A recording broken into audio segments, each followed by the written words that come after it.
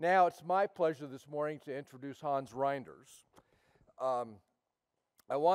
It's kind of providential that you all who led the meditation this morning used a section from Psalm 139, because Psalm 139 was a loose framework for the organization of a festschrift that I and another colleague of Hans's in the Netherlands helped arrange for him for his official retirement from the Free University. And I will tell you that it is one of the biggest accomplishments of my life that we did that, not necessarily because of the quality of the festschrift, but because his wife Lydia got us to do it, and he didn't know about it until we presented it to him. So we were in fact able to keep it secret, and it was a surprise to him to do that. But it was loosely organized around Psalm 139, and I want to read just one paragraph from the foreword that I did for that. Hans Reinders, one who has contributed so much to so many as professor, author, teacher, colleague, friend, as well as fellow searcher and disciple. One might say that Hans has made a career out of frustrating and challenging many of our assumptions about what we think we know about theology, ethics, sciences, ourselves, people with intellectual and developmental disabilities, and the very ways we go about knowing and being known. Thereby he has shown light on our common searches for the ways everlasting, as in the psalm, as well as deeper understandings of others and ourselves. In a world so full of its assumptions about how we know others and ourselves through fact, intellect, and assumptions about truth, Hans has reminded us time and time again that relationships, friendships, and mystery are foundational to our search, both at the beginning and at the end. My beginning of relationships with Hans was at an IASSID meeting. If you don't know what that stands for, it's the International Association for the Scientific Study of Intellectual Disabilities, a horrible name, but that's IASSID. It sounds like you're taking a drug trip to go there, it's the international group that does this, and one of the things that struck, and when I first met him, and been one of our qualities, I think, through our relationship, has been that Hans and I have spent a major amount of our time working on the secular side of services and supports, trying to help people there understand spiritual and theological issues and the ways that they manifest themselves in lives and in services. That continued in many ways, in a variety of ways, but his first book, The Future of the Disabled and Liberal Society, if you have not read that, for me was a linchpin and a key part in helping for me to figure out some of the key issues, theological issues, although not named as such, in the world of disability services and supports and in policy. He was at Princeton for a while. We did some wonderful work together with self-advocates and direct care professionals. Hans would do the theoretical stuff, and I'd come in with the practical and pastoral and tell stories. And it was a great Mutt and Jeff team working together in some times that I really appreciated. But it's been through the Institute that our collaboration and friendship has really deepened. Some of you who are new to the Institute and others may not have forgotten that the Institute essentially started in two crises. One crisis was that a grant proposal and the way I was working it out of a project in Pennsylvania turned out that it really didn't work very well the way I had envisioned it. And so rather than my going around to seminaries trying to help them do something around disability, we decided we'd try to bring the best people in the world together and see if we couldn't tempt people to come to us at Gettysburg. And so we planned the first one with John and Eric and Amos Young and Hans and others. And just before that, about 3 weeks, I went into my second round of a major clinical depression. So Hans and John stopped by my house in Princeton and then went on to Gettysburg to be the MCs and to get this thing off the ground for this first time in the midst of that crisis, an act of generosity and friendship and colleagueship for which I am ever grateful. We recorded those sessions, audio recording. You got the audio recording yesterday from the Second Institute. And after I came out of that later on in the summer and listened to that recording, I said, wow, this was really good. The original 35 people, and so we said, let's do it again. And so we did it again. And the next year it was 85, and then continued to move and to grow and to get support from a variety of different places. But to have colleagues and a friend to step in a moment like that, to carry the load that I could not carry at that point, for me speaks of true friendship. And I think probably Hans has been my closest confidant about the Institute over the years, and been just a person who helped us think together. He had started the PhD symposium, which has had such an impact, and we are both so delighted to see other people coming and carrying on the torches and contributing not our light, but their own, and bringing new ways of seeing and believing and belonging into the world. So I introduced to you again this morning Hans Reinders. I'm really interested to hear what he said, because the first 10 years of the Institute, I think, were shaped by many people who were shaped by Jean Vanier and L'Arche. And COVID brought a radical change in terms of that, not just because of COVID, but because of the revelations. And Hans, we welcome you to come and help us think through that. Hans Reinders, everyone.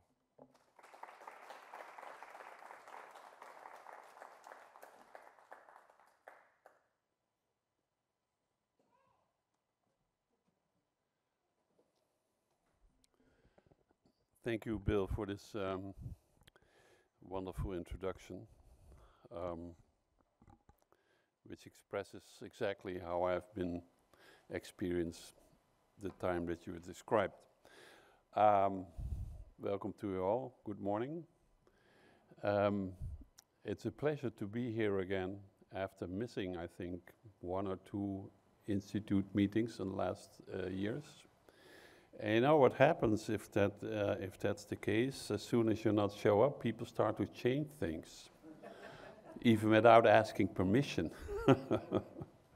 And one of the things that has changed is that I learned, and learned also to see it as appropriate, that people start with not only introducing themselves, but part of the introduction, describe what they look like.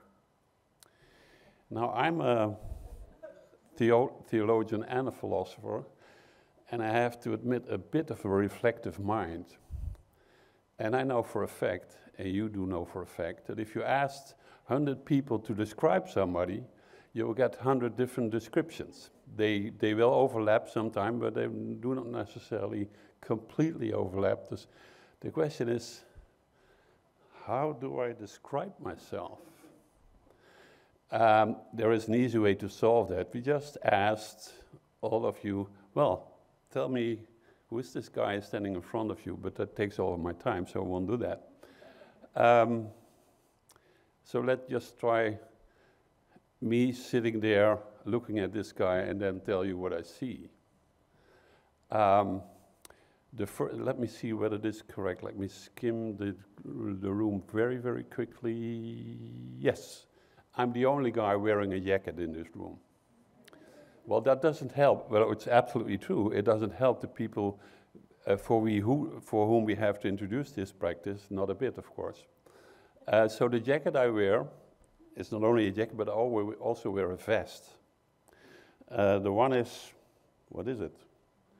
A little bit of apricot, but it's old. The color is sort of a bit non-descriptive. My jacket is dark blue, as are my trousers. I like to be formally dressed, but not too formally. So I do not wear a tie. But otherwise, it's... Oh, and of course, I do not wear glasses. One of the things that I noticed from people who previously were presenting themselves what they look, the 2 persons were wearing glasses, which he didn't mention, but I but I immediately noticed, oh, that's curious if you presenting yourself to people who have visual problems. That is a thing that I would be interested in knowing. So I'm not exactly sure what people are interested in knowing about me. I know I'm bald. I would love, like Eric, to describe the color of my hair, but I do not have much, and what it has is just white, so it's not very. Okay. As far as views are concerned, this is who I am, at least today. I will.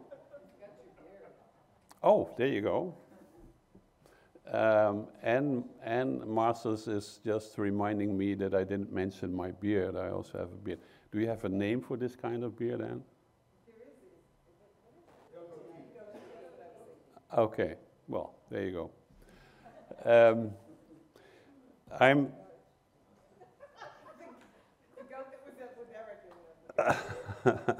Okay.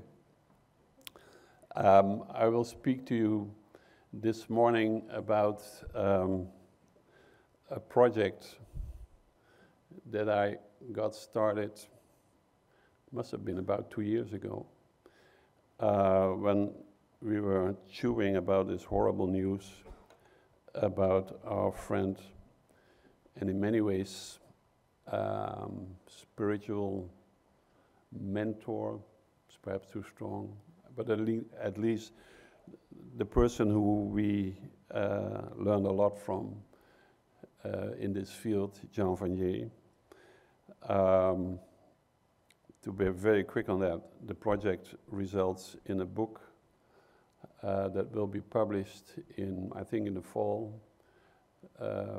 It will be published by Cascade. It's a division of Wip and Stock, and it's called The Betrayal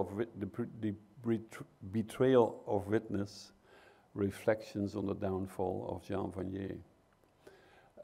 It has a collection of essays with various people among the authors. Various people are in this room this morning, and it's an attempt to sort of reflect on what this means,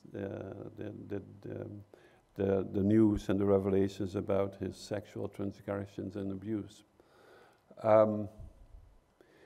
It's edited together. I edited together with Stan Hauerwas, and we decided to leave the authors fairly free in what they wanted to address. So there wasn't this kind of an agenda, so this is for you, this is for you, and this is for you. And of course, that meant also that we left people free in their motivation of why they would like to contribute.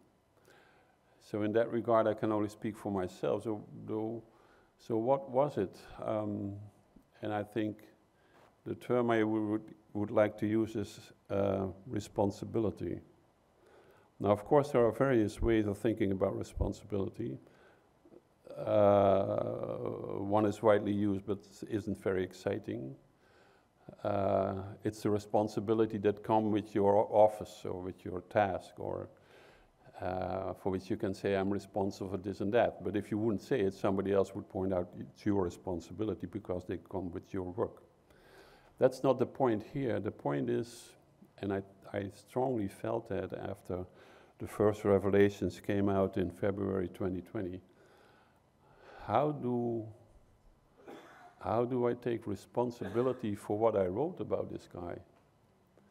And it seemed to me appropriate for me to ask that question. I haven't done the count, but it's absolutely certain that I've been writing about 150 pages about him. And if you would add the novel that I did about him, you would even have much more. So the reason why I'm here today and giving these reflections is that I want to hold myself accountable for what I said about him, in order to be able, or at least to try, to assess which of these things would I say again, and which of these things would I think, well, that might have been pretty naive. given what came out as truth. Now, in order not to leave the impression, I was an admirer and in some ways a friend. I met him a couple of times. We were visiting Trolly a couple of times, to Trolly, France. That's where Jean lived with his community.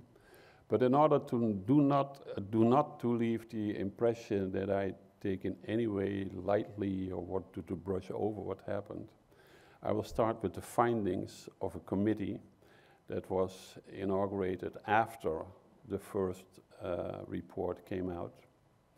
The first report, as I said, was 2020 in February, and it said that there had been accusations by 6 women about sexual transgression and abuse by Vanier, and the authorities of L'Arche International that received these complaints and messages have been looking at them and took them to be trustworthy, and therefore they brought it out in the open. But of course, the stories themselves, which they sort of were not fully published, but the facts were.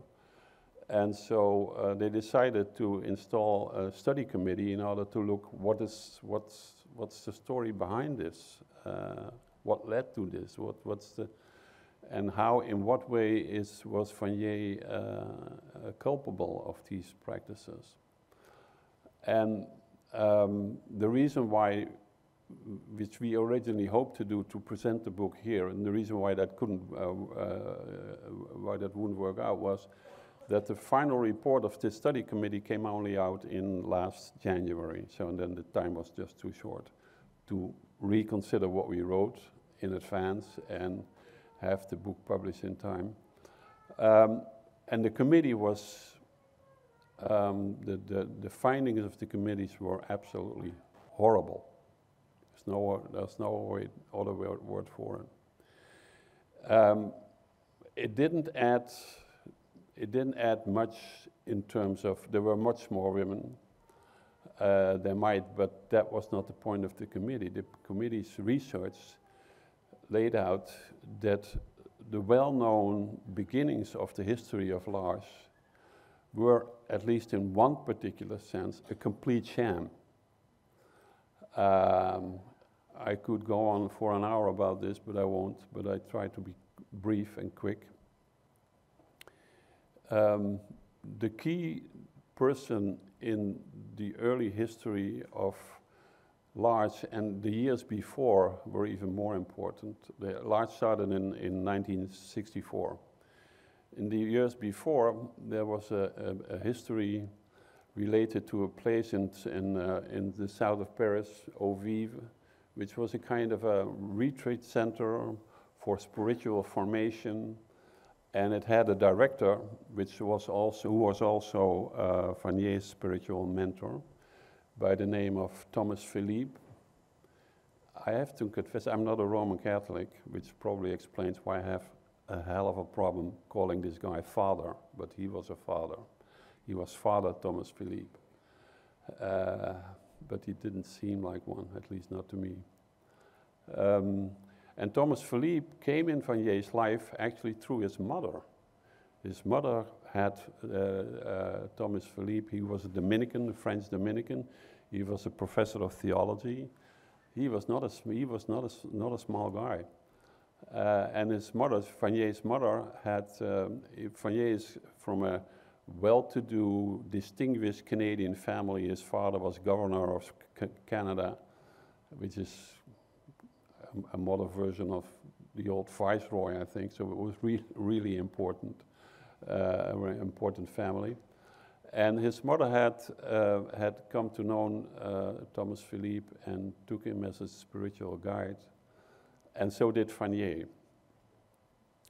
But Philippe was, as the committee discovered and sort of brought to light for the public, I was a strange thinking theologian who managed to mix up mystical theology with a kind of eroticism that made most of us, when we saw it first, just shudder. So how's that possible to think this way. And to just briefly indicate what that was about, he describes that in the mid-30s, he was, and then teaching in Rome as a professor, he was in front of a picture of Mary in a church. And he described how he had a very intimate connection with Mary, including sexual activity. And he sort of brought that into a theological language, which resulted in the fact in the claims that the mystical union of the believer with God, with the deity, which of course in Christianity could mean with the Son and also with the Mother, that the mystical union not only was a spiritual reality, but was a physical reality as well. So the distinction between the two was completely gone. That was the main thing about Vanier's spiritual guide. And so, but none of us, all of this wasn't known. At least it wasn't known by people like us who were known, who did know Lars and did know Vanier's writing. It was known, at least to some extent, by the leadership of the Dominican order, and it was also known by the Vatican, because there had been official procedures to condemn, investigate and then condemn this man, Thomas Philippe. And he was sent out of his office. He was actually sent out of the country. But what the committee, and that was entirely new, what the committee found was that Jean was among the leading people trying to maintain illegal connections with Thomas Philippe. And in order to make that work, and that was not only, he had a circle of people, included men and women, half a dozen, I guess, who had this strange mystical, erotical theology, if you can call it that at all. But what the committee sort of clearly established, at least in my view, was that in order to be able to maintain these contacts and sort of continue their practices of sexual transgression, they found illegal ways of staying in contact with Thomas Philippe. And one of the ways that showed, for example, and the report of the committee has the testimony, they had coded letters writing in which you could not know whom was whom and whom was talking about whom, but it was absolutely clear that that was not kosher, so to speak. And what happened is that they decided after a couple of years, when Thomas Philippe was allowed to come back, they decided to look for a place where they could have their spiritual practices, and that became Lars. So if anybody reading that stuff would say, okay, so the history of the beginning of Lars, as we know it, just as a sham, I think the answer would be yes. So that leaves the question, what was so inspirational about this man in the first place? Well, it was not just accidental, but when the Institute started in 2010, there were at least a number of us who were very much inspired by Vanier. John would be the first to mention, myself included, Bill, some of the others as well, in more or less. And some of us had been at Trolli at a conference organized by the Templeton Foundation, and Bill was there, John was there, Stan Howard was there. And it was about responding from academia to Vanier, and the book that came out is The Paradox of Disability, I think. So we were in our thinking, inspired by this man and what he had done. And the question is, why is that? What was the source of the inspiration? I think to indicate what that was, I will quote Bill. It's a one-liner that he often used. I think he got it from one of his spiritual heroes, the true hero, Parker Palmer. And the line is, because we do not know how to build relationship, we rely on compliance. That for me was one line that said exactly why I thought most of what people in the field were pursuing, including progressive service providers, wasn't exactly what I thought needed to be done. And mind you, I'm talking about the field of intellectual disabilities solely. And that's an important distinction in this connection. And to indicate a little bit of what my views were is to say you only pursue the importance of autonomy in a society that is known for its way of regulating people's lives. That's why you invent autonomy as the power, as the spiritual power, as the moral power to go against that and break those rules where they are simply oppressive, and the arrangements and the institutional practices to break them down. But my sense was always it starts something else, somewhere else, because even if we would manage to quote the new vision of the late 80s and so on, and after that, even if we would manage to rearrange our social institutions in a way that would allow people with intellectual disabilities to fully participate, they still might be wanting the most important thing in their lives. And I know that because I've asked them dozens and dozens and dozens of times that question. If you had the option of being a student and a tenant, owning a business, having a paid job, or having a friend, what would you choose? The answer was always the same, because an autonomous life doesn't give you a friend.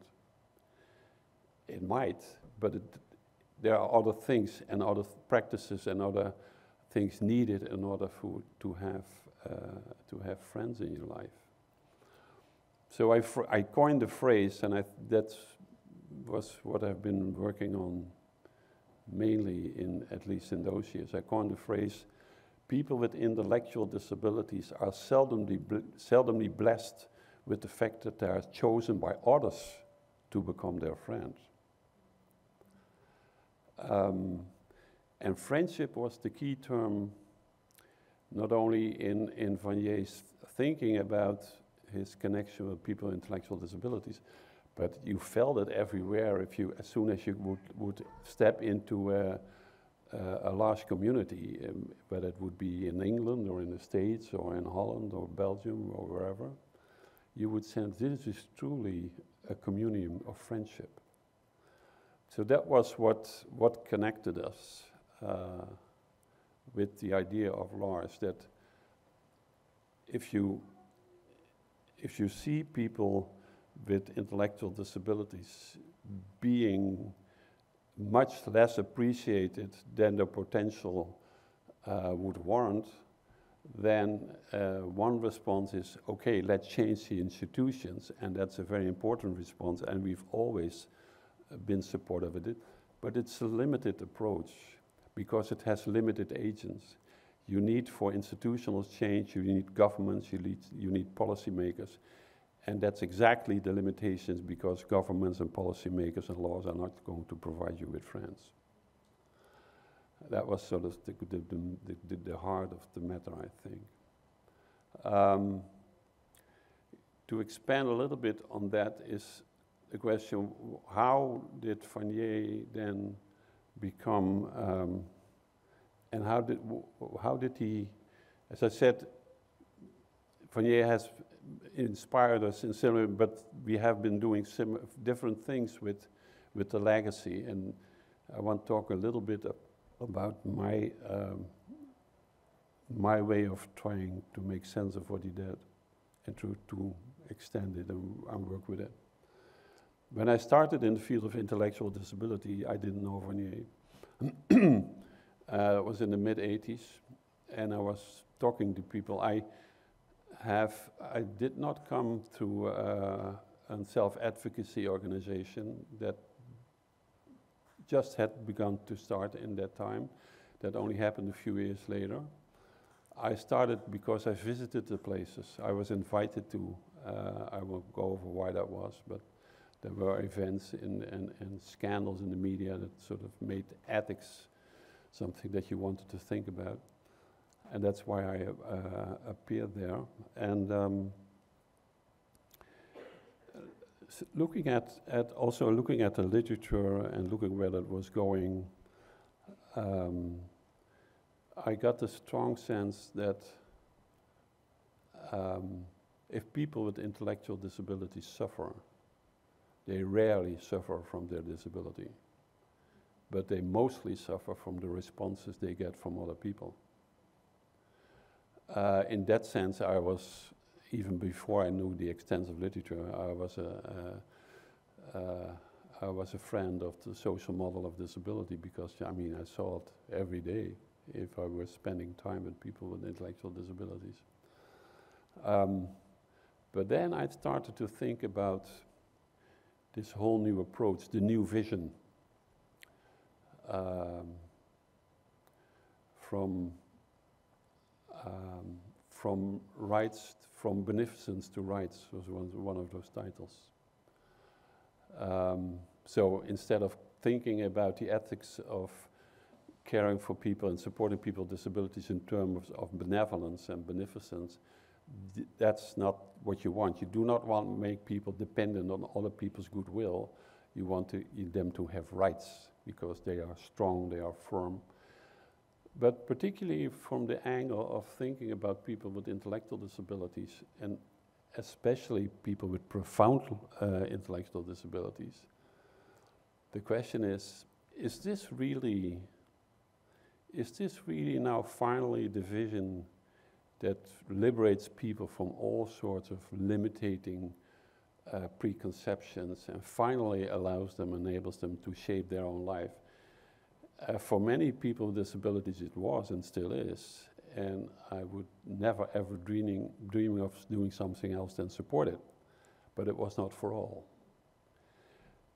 For parts of the disability world, the new vision was not just the next version of other people telling them how to think about their lives, namely as an autonomous person. And it struck me, instead of what the new vision sort of professed, it struck me, and then I started to look at the history of intellectual disabilities, and I noticed that in each epoch and each era, you could find traces that the predominant view of how people looked at persons with intellectual disabilities was an exact mirror of how people in that era understood themselves. And I thought, well, why should that not be true of the vision that we now sort of are proposing in terms of the pursuit of individual rights as the way to their liberation? So the question that comes up, if you've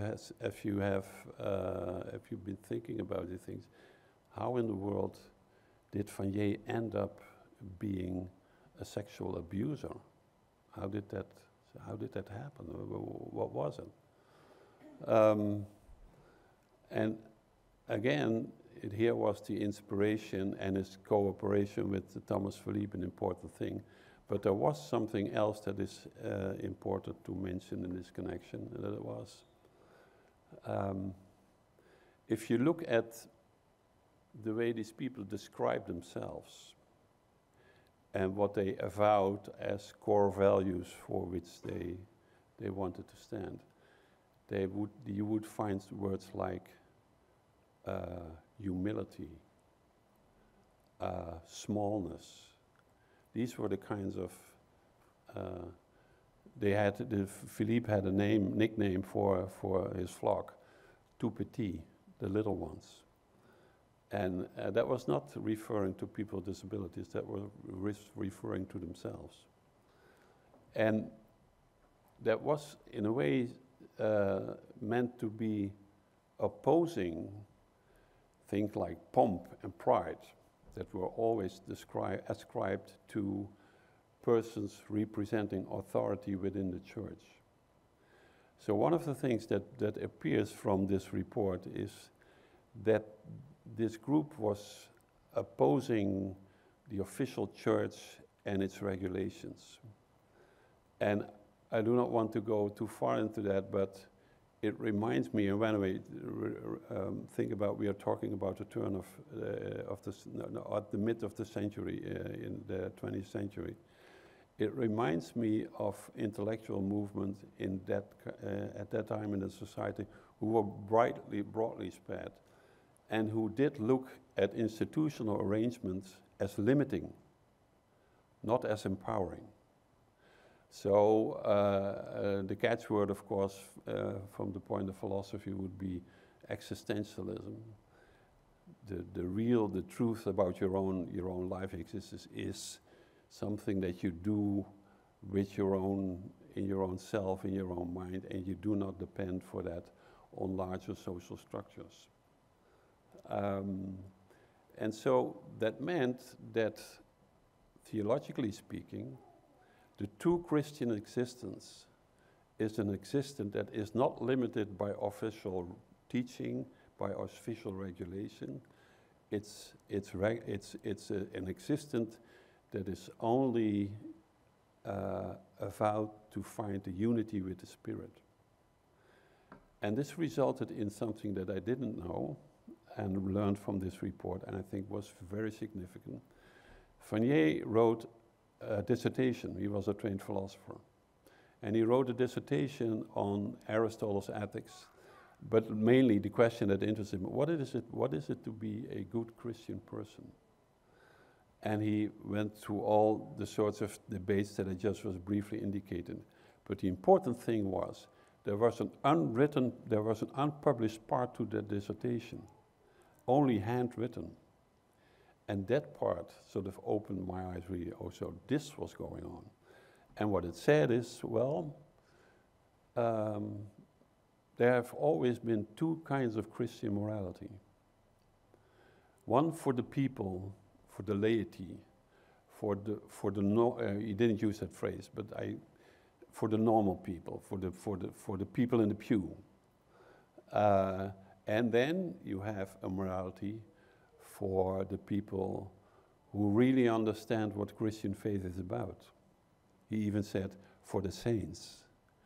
One of the contributors, this is the right moment to mention that, one of the contributors to the book is Keith. And Keith has this wonderful paper that says, against living saints. Well, this would be the reason why you would argue against living saints, if this is the presupposition that Christian morality has these two components, one for ordinary people, like all of us, I would say, and one for the specially blessed. And of course, that was a self-designated role that they chose. And it was the role that enabled, for example, Thomas Philippe to say, well, if you have received these graces from Mary and from Jesus, it carries you beyond the confines of ordinary morality, which meant the teachings of the church. And so they considered themselves to be utterly free, more free than anybody. And so that I think was the main explanation, at least to me, made the most sense. Okay, this is what enabled them to think they could go this way. An interesting question, and I think there's time to finish up. An interesting question is, of course, and keeps in my mind going, Vanier has not been reported to have abused people with intellectual disabilities. There are traces in the report where you find, it's a collection of authors, different disciplines, each having a chapter from his or her own discipline. And there are traces where you think, some of these people have been really mad, and they think the entire story of Lars was a sham. Translated into philosophical terms, I would say that would amount to the view that Lars was a cover-up that was purely instrumental to the continuations of criminal practices, namely sexual transgression and abuse by men of women. It's more complicated than that, but let's, for the moment, keep it at that. But then I ask, okay, suppose that's true. Then the question is, why would have Vanier stopped with these women and not abuse people with intellectual disabilities? Why would that be? And another question, equally relevant, is, does this mean that all the people who have been in touch with him, like many of us have they all been deluded, not seeing what this guy was really doing? I've been watching him together with people with intellectual disabilities in Tralee, doing a service on each afternoon at 6. And it doesn't really get into my mind that was all fraud. So then the question is, okay, what has been going on exactly at this point? And I think that's the final point. There is a hypothesis that's explicitly stated in the report that says there is a difference between how this man Thomas Philippe talks about his work and life with people with disabilities, who he was also engaged in that, and how Vanier talks about it. And our hypothesis is Vanier was, despite all the wrong things he did, but he was still more moved by a desire for a community than Philippe was. I do not know whether that's true, but it makes sense, it helps to make sense to see that it's very rare, it's very difficult to think that all of his life was just a way to only to delude us. And finally, the one reason, at least that for me is pretty persuasive, is to say, I've been among people with intellectual disabilities long enough to know you cannot fool them about what you really mean. If I would be a fraud, they would be the first to feel that. They have been around him for years and years and years, and they would not have felt that the man is a fraud. I find that hard to believe. But many of these questions will probably never get an answer. Thank you.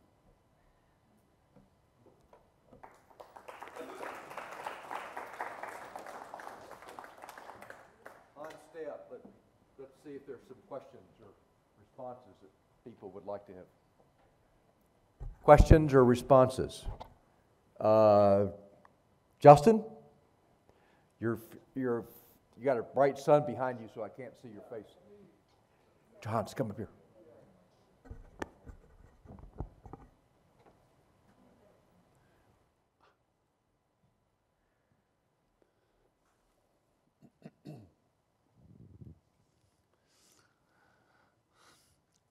So my book was published about 9 months prior to the unveiling of these tragic events or circumstances. And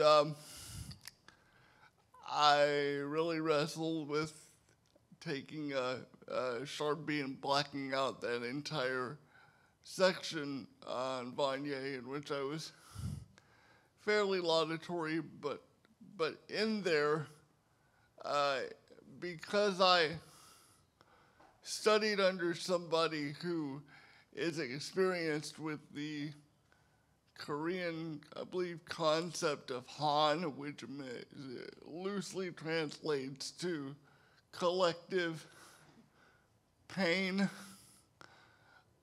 I question whether Vanier dealt with his own pain in his own life well, and that bled over into some of his larger interactions. I don't know if you know this, but has there been work reflecting on the lack of boundaries and the lack of processing of his own pain that may have led to some of these circumstances, which is also a great concern of mine as a spiritual director and counselor? That's a broad question, and you may not know the answer, but I'm looking for a place to start. Yeah. Thank you, Justin. That is a very relevant question, of course. Perhaps I should mention that what attracted me first in Vanier was exactly at this point. Maybe I said that I worked from the conviction that if people with disabilities suffer, they suffer from other people's responses, which of course raises the question, okay, what accounts for other people's responses? And in Vanier's work, I found a kind of the psychological answer to this question, which is exactly as you pointed out. Namely, well, it may be the case that I need to be strong, I need to be condescending, partly to hide my insecurity. Many people are afraid as hell for people with intellectual disabilities. And why is that? Because what is it that I'm sort of, they touch you, they do anything that you are sort of, they do not have a sense of your personal circle. They do absolutely not understand, at least many of them, what intimacy is. And so one of the ways in which the responses apparently work is just to keep the distance. And the distance is kept by creating this distance. I'm here and you're there. And that's not only outsiders within the world of disability. That in itself is a frequently seen phenomenon. Even in many official descriptions, you find, okay, people with intellectual disabilities are here, meaning the institutions of service providers, group homes, whatever, because there are certain things they cannot do for themselves, and therefore it's our responsibility to do it for them. Even if they don't use the language us and them and for them, then still it is the same. There is something coming from me that is what answering to their needs, and that's the reason why I do what I do. The mechanism is still the power difference. Vanier, therefore, Justin laid it out, that this is the main problem. And what struck me as why I sort of thought, oh, this is the place where I look at the large community, because it tells you that there are many young people coming as volunteers to large communities, and 9 out of 10 arrive there with the notion that they want to do something good for the world. And the leadership of Lars said that's the first thing we ought to tell them not to want. Because if I want to do something good for you, your response is going to be one that leaves you the possibility to either accept what I think is good for you, or become a very, very angry person, and then the support worker cannot do anything good. So that working with your own pain and with your own wounds and history was a really important thing in Vanier's reflections. Now, whether that he ultimately succeeded in doing that for himself, I wouldn't otherwise mention it, but I have written a novel about Vanier. It's called The Second Calling. The story is this: Vanier asked me to write a book about Lars, and I said, "You've written all the stuff I could think of, so why?" "No, it should be for younger people. And I guess you are a little bit closer to younger people than I am." So yeah, yes, that's probably true. But I tried it to work, and I finally decided to create a story. And the story is about a guy who starts a community, and one of the community's members is a pretty severe young woman, and she is hard to handle because she's like a bird. She flitters all the time. And the only workshop they have is a pottery, and so she smashes all the things that people are working on. So it's absolutely impossible to sort of to have her there, but they nonetheless, some of them know what to do, and this guy himself occasionally steps in to do a shift, and she drives him crazy, and it ends with that he becomes violent at her. And that is a story that I got from Vanier's own life, because that is exactly what happened with him. And the reason for bringing it up is we came at his house with the manuscript, and he pulled it. "It's a novel." I said, "Yeah, I can't help it, it's a novel." And I got a message 2 weeks later, an email. "Read the book. I was very moved, period." And I said, "Okay." I remember vividly, I thought, "Okay, there are things you do not want me to tell me." And I think it was about what you're indicating. I'm not sure whether we ever get the resources and the files and the archives in order to be able to answer this question.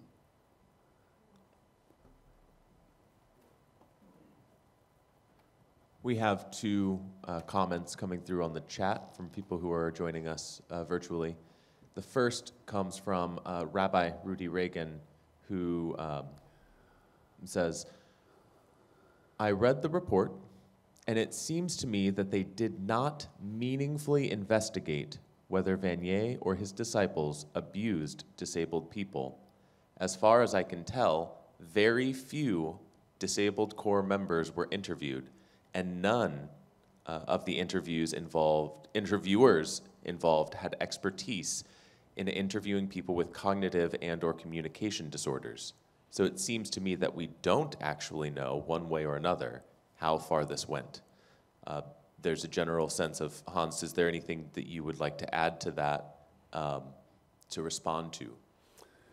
No, only to say that it's not for nothing that what I just told you is called an hypothesis, meaning we don't have proof for either one possibilities. As it stands, she's absolutely right, in the sense that depending on other voices that may come up, but thus far they didn't. And I'm not sure whether you're familiar with it, but the level of sexual abuse in the world of intellectual disability is huge. It's the figures that I know for a number of years ago, and they relate to the Netherlands, 60% of all people have experienced some kind of abuse. I would be surprised if that would be kept completely silent. But the strict answer is yes, he's right. The second online question we have comes from Jennifer Jordan, and she says, "I have a question. I work in a group home community that used to start every morning with Vanier reading. Now we do nothing prayerful at all. How may others be reckoning in this way?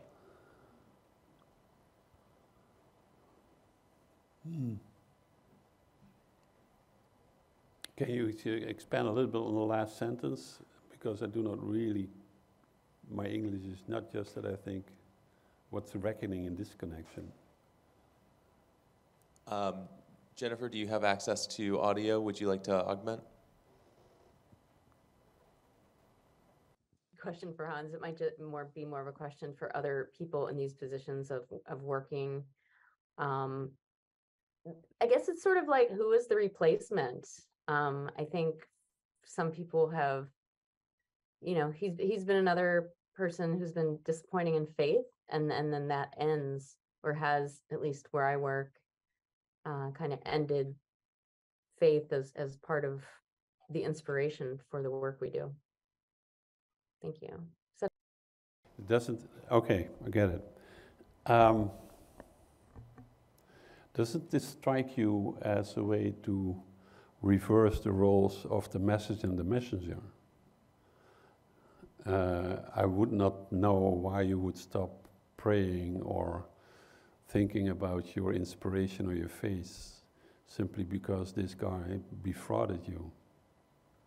That's easily put, but I know many people have been deeply hurt, and we also losing not only a friend, but apparently belonging to the world that was useful because everything we wrote and did it for the good name of Lars. But I would not for a minute consider these events and the transgression and the crimes be a reason stop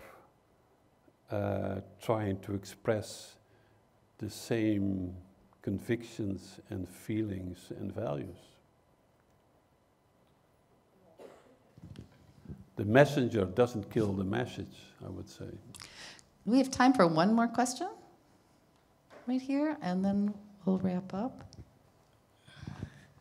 Hi, actually I'm here for this meeting because 10 years before I was very inspired from Jean Vanier. And I'm from Buddhist background, and somehow I feel I understand him many ways, and I'm a woman, so I can speak.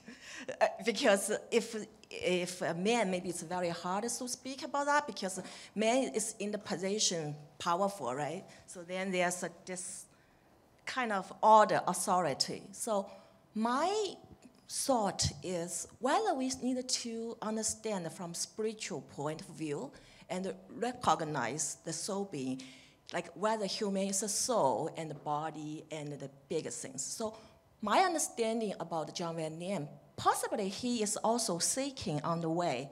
And then so one thing is about intention. Intention, I think, whether he have like evil intention or he just trying to do what he believed he was doing good. That's something I would like to ask everybody to think about that, because I really feel somehow we're starting to criticize everybody. And then, like the whole world, right, the Me Too things, I do feel sorry for women, and because I'm a woman, I understand. But then I just feel whether we also forgetting those forgiving and the protection and the forgiving. This word is relatively, so I don't know like whether people want to seeking understanding or seeking judgment. Mm-hmm. That's yeah. I get your point. It's kind of it's kind of what a number of people were thinking in the beginning. That is, after the first news came out in 2020. But if you read this report, one thing that stands out is the cleverness with which this group of people were acting in duplicity. They were hiding themselves. They were using code language. They absolutely knew that what they did was not easy to justify. So there is a way of doing bad things in good faith. But what the investigation brought up doesn't look like doing bad things in good faith. Even though, perhaps that's the final, even though Vanier has never admitted that he was sexually transgressing or abusing people. He never has admitted. He has refused that language and thought there were a few reports about a husband from one of the women that was originally making this charge. And he said the husband is overreacting. So he had absolutely no feeling what was going on at the time. But then this report came with that earlier story, and they were just acting like a gang. I think that's an adequate word in this connection. Cult. Yeah. Just acting like a cult. I think going back to Justin's thing, one of the tragedies for me was that he talked a lot about the woundedness of everybody, but he couldn't talk about his own, and nor bring that to a community in some way. But we need to move on. There'll be time for more conversation with Hans. Thank you, Hans, again. You were the one to come and help us think through this in some ways. And it's one of your thing about the two different moralities of the people who are supposedly the saints. There are way too many examples of that in Protestant Christianity as well. And it just gives you one pause. So thank you very much. Let's take a break and be back at 11. Thank you.